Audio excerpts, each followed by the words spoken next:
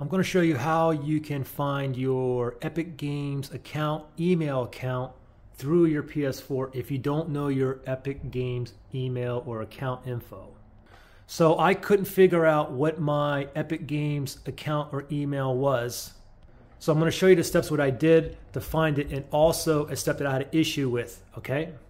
So the first thing we're going to do is find our PlayStation, PS4, or PS5 account email, okay? So for example, on my PS5 here, and this is the account here with the Spider-Man that I want to find my Epic Game account on, okay? So I'm going to go ahead and click on that one right there.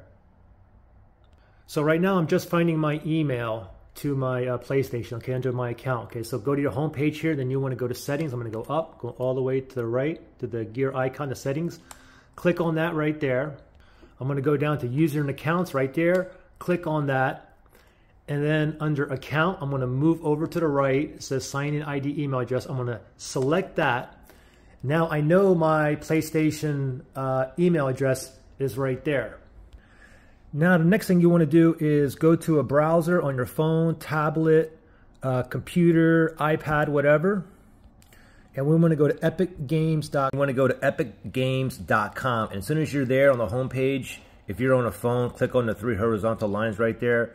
And then you want to tap on that little avatar right there. If you're on a computer, just click on the avatar that's on the top right-hand side.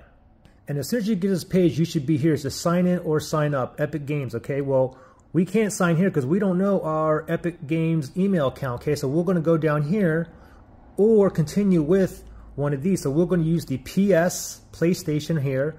We're going to tap on that. And now I have to sign into my PlayStation with my email account that was on the PlayStation TV. So let me put that email address in right here. Once I do that, I'm going to tap on next. Now let me input my password. I have two-step verification, okay? So once I did that, then it sent me a text and I need to put in my code I got from my text message. Now I'm going to tap on verify. And now from here, I'm going to tap on those three horizontal lines up there. And I'm going to tap on that little avatar right there. I'm going to go ahead and tap on that. Now I can see my Epic Games, or basically my Fortnite display name is right here, double something, okay? So so that's correct, that was on the TV, okay? So now if I go to account right there, and then I'll show up here, okay? And I can see my email address down here, but it only gives me the first character and the last character, so I can kind of have an idea what my email is to my Epic Games account.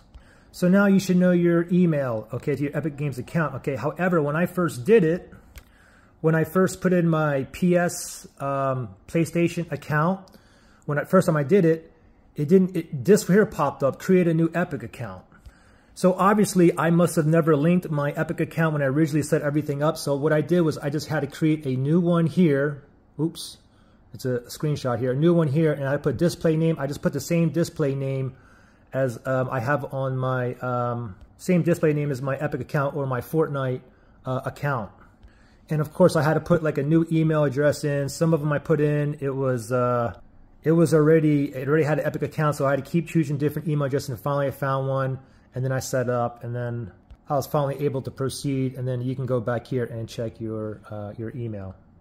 Hopefully this helps you guys out, okay? So you guys are probably trying to do your Fortnite gift card V-Bucks, all right?